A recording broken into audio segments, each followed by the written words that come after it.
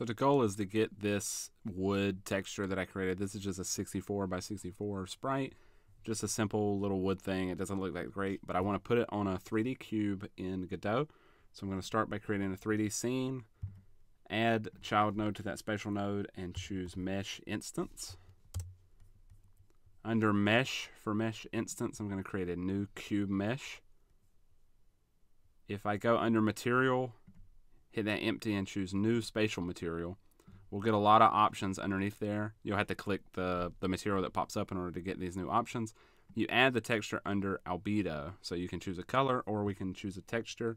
I just pulled in that wood image. I'm going to drag it to texture.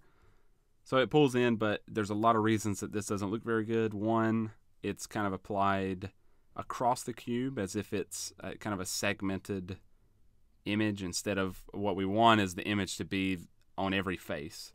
Primarily, you could treat this as a 2x3 grid and then just, adjust for the cube in your image.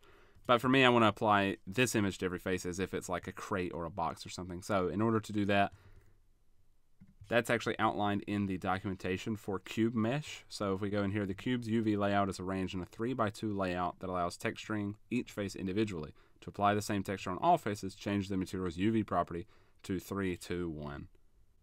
So back in here, we come down to UV, and under UV1, I'm going to go 3, 2, and then 1. So now we have that wood texture on every face, but it's still a little blurry. It's got this weird blurring effect on here.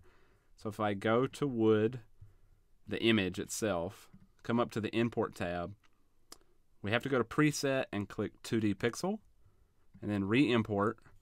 So now it's a lot cleaner. It actually looks like that pixel art that we created, but it's only on one face. So the way that I found to fix that is to change repeat to enabled and then re-import one more time. And now we have pixel art on every face of the cube. So that's really all you need to know about getting your 2D pixel art textures onto a 3D cube. There's probably a better way to do this, but honestly, I don't know what it is right now. So this is just the method that I've been using. I know this was a short video, but I hope it was helpful. If you liked it or learned something new, remember to hit the like and subscribe button, and hopefully I'll see you in the next video.